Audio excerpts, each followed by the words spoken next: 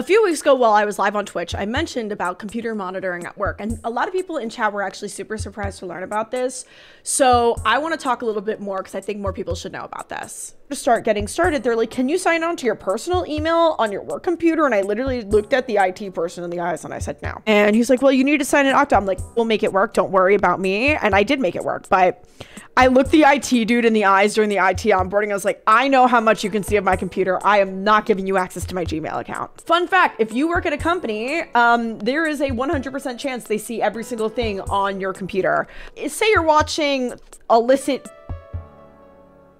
videos on your work computer, I promise you, your IT department can see what you're doing on your computer. If you are working from home on your work computer and you're like watching YouTube, like watching things you shouldn't be watching, IT can see that you're doing that. If you have any like logical IT department, they are definitely monitoring everything because that's part of the security response. They need to know like what's on your computer and if you're visiting any like bad actor websites. Like that's why when they were like, just sign into your personal email on work, I was like, are you kidding me? Like, I'm not giving you access to my personal, like not access, but like always separate your work computer from your pleasure computer, from your personal computer.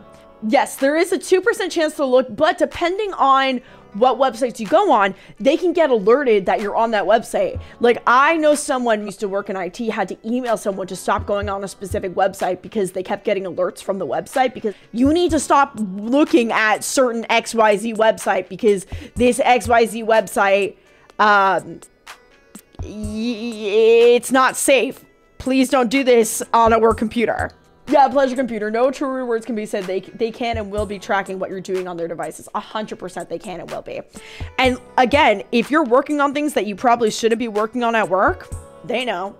So for example, say you are working on a startup and that startup, you're using your work computer and you have like a non-compete, they literally can be like, well, you used our company product, so it's our product. Just remember, your IT department is also human and like they're chill too. They're not going to be stupid, but as soon as you start doing stupid things that put your computer at risk, that's when they're going to start being like, hey, maybe don't. Back when I worked in DevRel, I never would sign into my personal Twitter account on my work computer because I never wanted them to ever be able to say, well, you sent tweets off your work computer, therefore we own your Twitter. Or like we own those property of those tweets. I could always, like, if they were able to go back and reference and go through all my things, it would literally show that I was never sending tweets from my computer. I may have signed in at one point, but I never did anything. I always would have two computers. My personal computer that I would have open so I can go on Twitter, I can do stupid shit, or my iPad, and then I would have my work computer open. Now, just as a warning, I am not a security professional. Security is my hobby. It's something I do for fun. I'm active in the community, but I in no way am giving you security advice.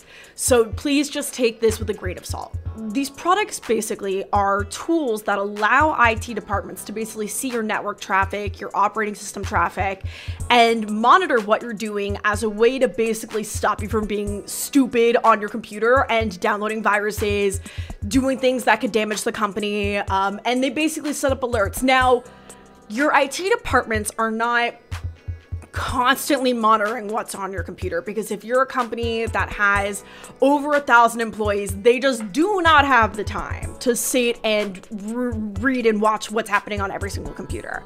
But they have rules in place to basically alert them when bad things are happening. Essentially, almost AI in a way, you could say. That's like, hey, this person went on this website that sent back this cookie, or this person went and downloaded this program signed by this person, and we know that person is a bad actor, so we should probably alert them that they did something wrong. Not every single company has these running on their computer.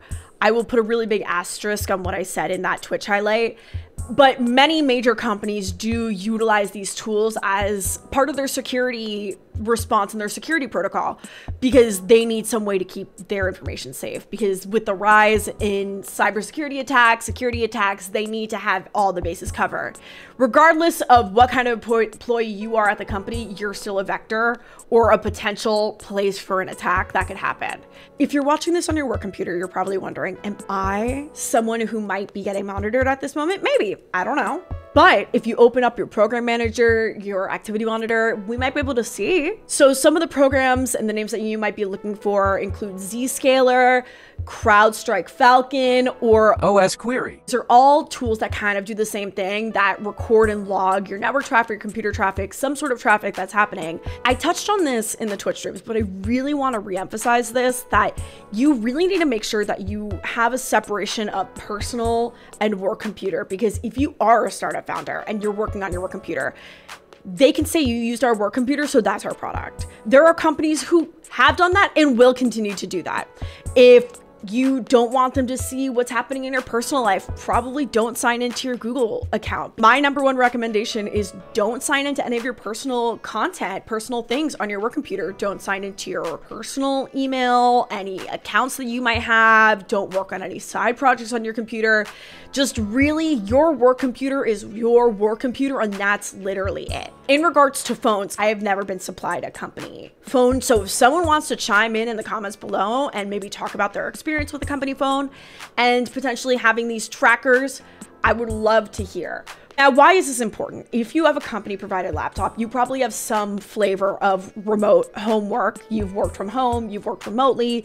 If there was also a rise in using like mouse shakers to say like, I'm online, I'm active, things like that, because your manager is watching. If your manager was snoopy enough and your company does have these activity monitors, these trackers, these packet sniffers, essentially, they could ask IT to be like, hey, was this person working from this time to this time? I don't know if IT is allowed to respond, but companies do have the ability to kind of prove you wrong in those cases, because they can say, yeah, your mouse is moving, but no, your internet wasn't moving, you weren't typing anything, you weren't looking anything up, you weren't participating, your mouse was moving. Keep your wits. So that's just what I wanted to talk about. Yeah, if you like these kinds of videos, let me know. Hit the subscribe button and follow me on Twitch, Twitter, and Instagram. I'm at Ending with Ali on everything, including Minecraft. Yeah, good luck, have fun, and don't die. Bye. That's about it. See ya.